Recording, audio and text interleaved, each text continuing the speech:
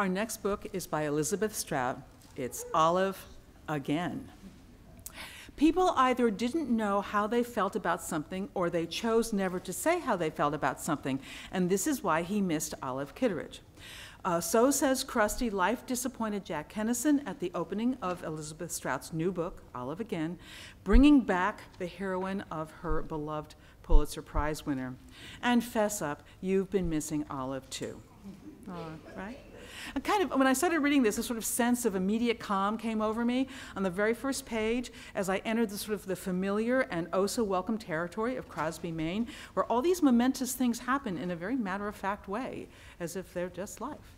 Olive turns out to be the kind of person who just keeps on keeping on in her forthright manner, speaking up, unknotting and reknotting her relationship with Jack, antagonizing her son over the phone, huffing about a baby shower before helping to deliver the baby, and reassuring a friend, you know, Cindy, if you should be dying, if you do die, the truth is we're all just a few steps behind you.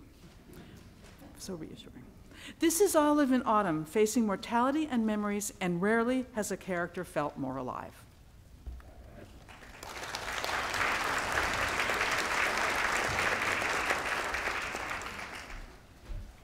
Hi, everybody. Let me just tell you first, I think librarians are rock stars. I really do. I think you guys are so cool and so important. And,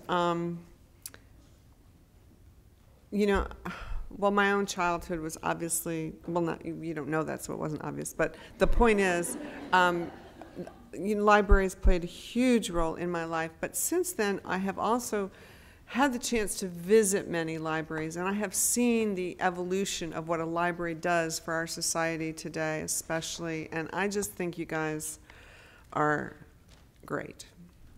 So, okay, yeah.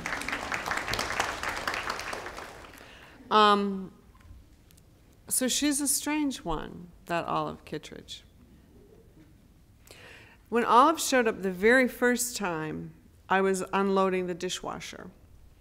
And it was as though she was standing behind me, and I could hear in her head so clearly, as she was thinking about the guests at her son's wedding, it's high time everyone went home. And I remember thinking, I have to get that down. So I did right away. And then I ended up writing Olive Kitteridge. Sometimes people ask me where I came up with the form of that book. And it's the form that I use again in Olive Again. I thought at first, with the original Olive Kitteridge, I thought I'm going to write a book called The Olive Stories. But I began to see that Olive was a lot to take. She was for me, and therefore she would be for a reader. And so I got very interested in how others in the community saw her, because I'm so interested in point of view, and how in a small town, or even in a building in New York, we think we know somebody, but we only know a sliver of them.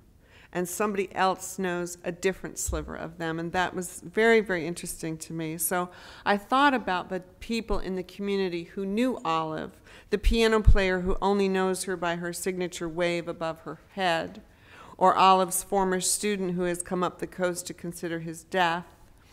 Every person, which is real in true life, sees only, as I said, a sliver of Olive or of anyone. And this became very interesting to me, and so the manner in which the book is written reflects that. And Olive remained vivid to me as I wrote her in that first book, right up until the last scene where she is lying with her head on Jack Kennison's chest and she thinks about life. She did not want to leave it yet. So I thought, okay, that is that. Done with you, finished. And then a few years ago, I found myself in a European city alone for the weekend, and I went to a local cafe with my computer, and bam, that woman just showed up again. It was the most amazing thing. It was very odd because there was absolutely no warning.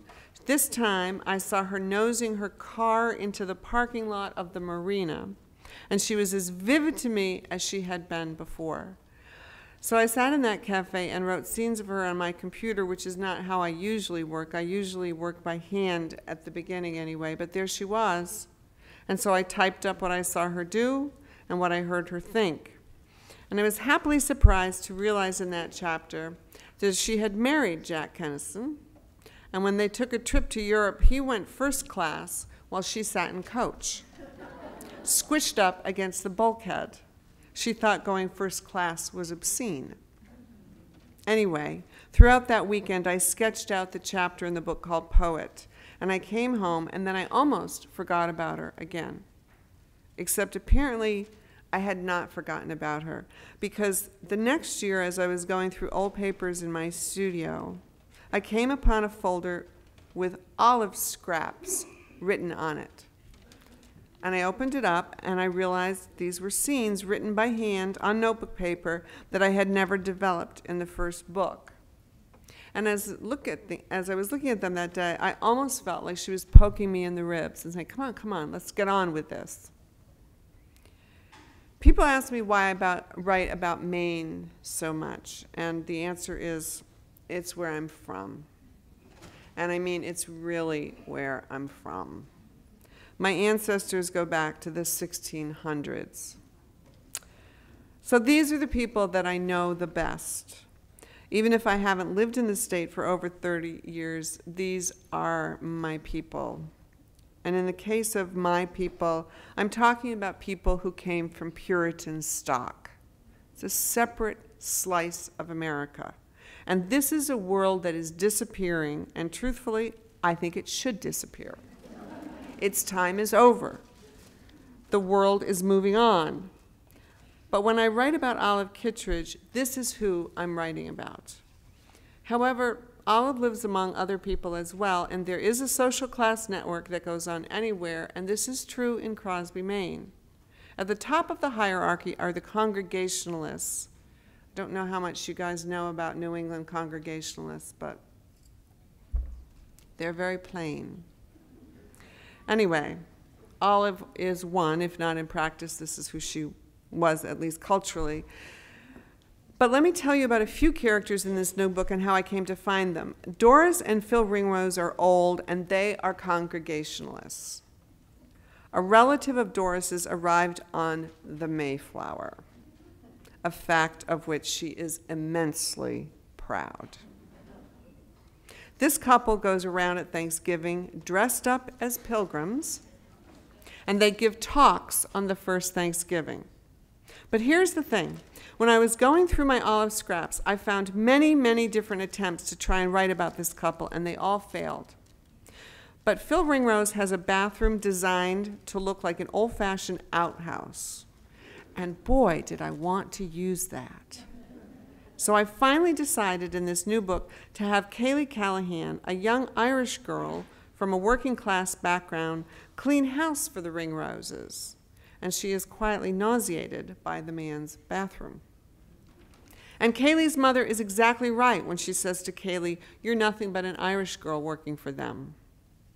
This is one reason the women at the end of their fashion show at the Silver Squares at the Congregational Church don't even speak to Kaylee after she has played the piano for it, because in a true, very true way, she just doesn't exist for them. Another thing I noticed, and this is in many, many different folders, pieces of this, what I'm about to tell you, but apparently for many years, I had also been trying to figure out how to write the line, "He's been seen out back naked, watering the tulip beds." I was astonished to find how many papers I had with that line on it. And the different ways all of them failed of using it. And then I realized Olive Kittredge would say that about Phil Ringrose.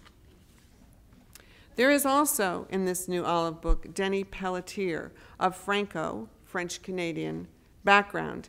In Maine, these differences mattered a generation ago.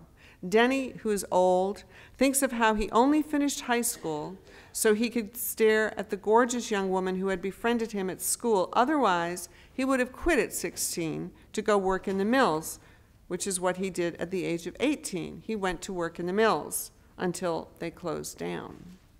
This is true, this kind of narrative. His children are now all educated, and today these differences do not matter so much. So there is progress being made out there, no matter what we may think. There are other cultural differences at work in this book. When a woman from New York City arrives in town, she puts on her straw hat as she walks through an art display, and the woman from Maine who is with her says, "You look like a tourist." And the New Yorker says with innocent honesty, "I am a tourist." These are the tiny ways people communicate with each other, the way they try to keep their turf special. It seems, unfortunately, to be part of a human need to keep one's turf special. But when a Somali home health care worker comes to Olive's house, Olive is glad to see her. "What did you think?" Olive demands, "that I am some ignorant fool?" She's no ignorant fool, Olive. Even as she clings to her place in Maine like a barnacle, she is warily open to the changes the world is bringing her way. And always there is weather. I learned to write about weather by reading the journals of John Cheever many years ago, another New England person in his heritage. And the weather, especially in Maine, if not everywhere else, determines a great deal about what these characters go through. The sun in Maine is a particular sun. It slants across the earth in its own way. And when it does, boy, is that a thing of beauty. There are windy days and snowy days and cloudy days, all here for these characters to live with. But the sun plays a particular part, almost a character, in this book in the chapter called Light. A friend of mine from Maine who read the book said I may be responsible for increased tourism in February in Maine because this is the light that I speak of in that chapter. And there are also and always plenty of autumn leaves that fall. Olive is going through the late, very late autumn of her life. So I settled down and I wrote this new book. And it turns out I was not done with Olive at all, nor was she done with me. The woman continues to surprise me, continues to enrage me, continues to sadden me, and somehow she continues to make me love her. I hope you feel the same. Thank you.